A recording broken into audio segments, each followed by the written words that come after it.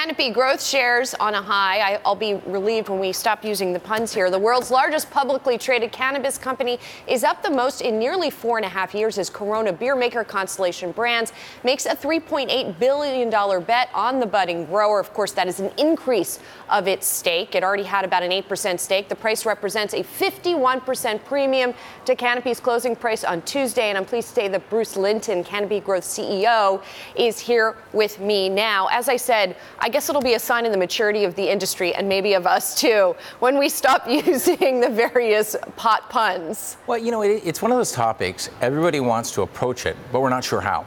And so that's why these puns come out. And I probably didn't help things much because when I began the business, I bought what used to be the Hershey chocolate factory for all of Canada. About 500,000 square foot building.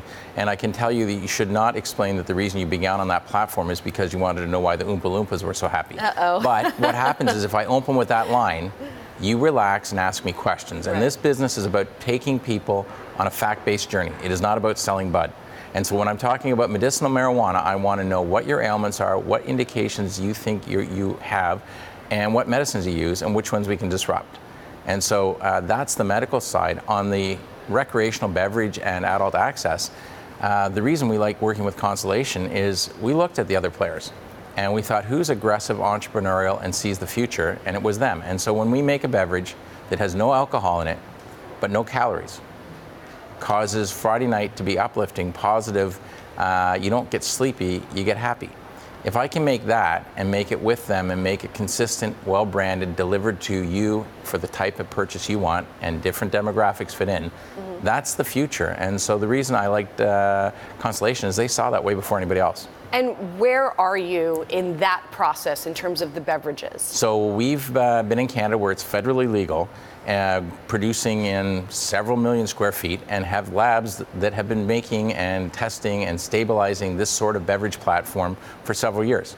We can't yet sell it in Canada. That's coming in the last half of next year is the expectation, because as you probably know, we have this medical market with about 350,000 people, and October 17th, you can go to stores or sites and buy products from the federal and state governments legally just because you're over 19. That system is going to allow us to, in the future, bring more products forward, and that's where Constellation in the second half of 2019 should see a lot of their expertise go. And is that also where the capital is going to be deployed? Will it be mostly on production? Will it also be perhaps poised to expand more in the United States if we see more legal movements here as well? How are you all going to spend the money? So there's about three buckets, if you will. There's the expansion vertically in Canada because that market's the most advanced, most structured. And it's sort of like a sandbox. What works there? If I can create a sleeping aid that works on Canadians, I bet it works on Germans, and the German market's open. The second bucket is globally, there are now 29 countries in the world that have a federal system to govern this. And in many of them, it is a socialized medicine model, say Germany. So last quarter, we saw continued growth of our sales in Germany. What I would expect is that becomes sort of the second bucket. And then the third is, if and when it becomes federally legal in America, state by state or at a full level, we have a whole bunch of products prepared and optionality to come in with the final tranche of money and be dominant. Let's take a step back for a minute and talk to me a little bit about the business model, because you're talking about being a recreational beverage and product company. You're talking about being a potentially medical company as well. Where are you on the retail side? And how, I mean, you know, it's a bit tricky when you're a pharmaceutical company essentially, but also providing a recreational product. Yeah, it is tricky. So the reason it's tricky is prohibition is a funny thing.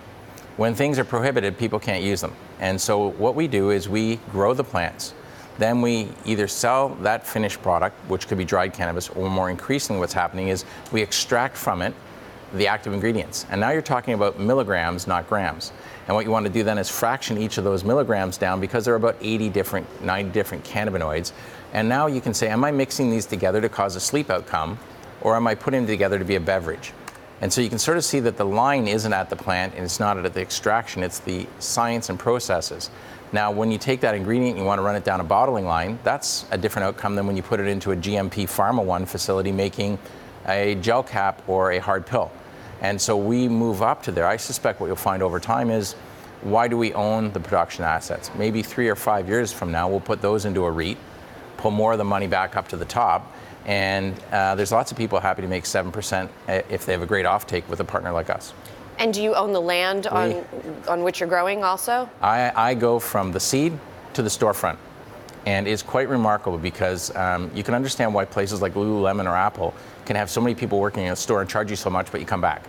What we're trying to do is, as prohibition ends in any country or that we're allowed, is to have the retail so we can educate and build a brand, and try to have the medical where we go right to the end patient so we can actually get all the details of the indication. So we have about 85,000 medical patients certified by the federal government that are our customers. So when we want to run trials, we just go down the list and reach.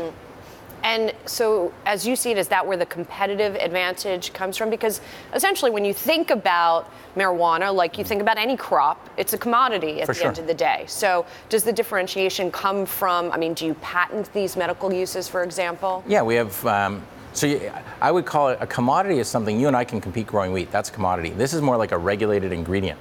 But the ingredient value will go down. What you want to do is increase what you make with the ingredients. Right. And so that's what we do. We've got 39 patents, for example, filed against certain indications like insomnia. And we have a bunch of background patents on how you create those outcomes. And so the advantage that Constellation stepped into with us is when you're running this for a whole country, and when you're in 11 other countries, you know scale. And scale changes everything from how you farm, to how you extract, to how you think about a bottling line that could serve a whole country versus how do you pack stuff on a kitchen table. And the evolution of cannabis has been limited in the US because of the absence of a federal program, which is not the same as in Canada or Germany and the other opening markets. So I think we'll be in great shape if and when the US opens.